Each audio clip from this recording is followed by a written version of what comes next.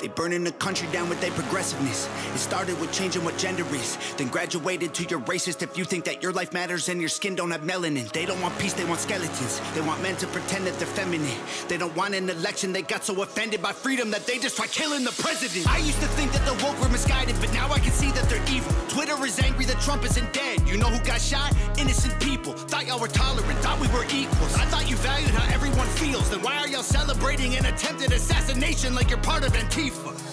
Thank God the left can't aim. Thank God the right don't riot. Welcome to the home of the brave. Freedom ain't afraid of violence. You wish you was dying? Bitch, you missed!